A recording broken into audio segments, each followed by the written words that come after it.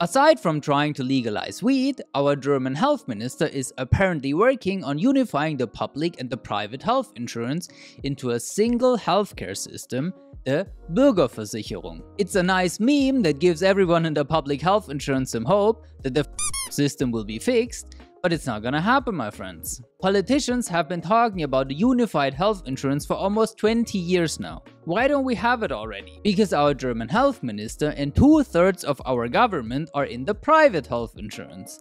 They keep on making the public health insurance worse and worse and then escape from their own mess that they made. And that's why the Bürgerversicherung sounds nice, but it's not gonna happen.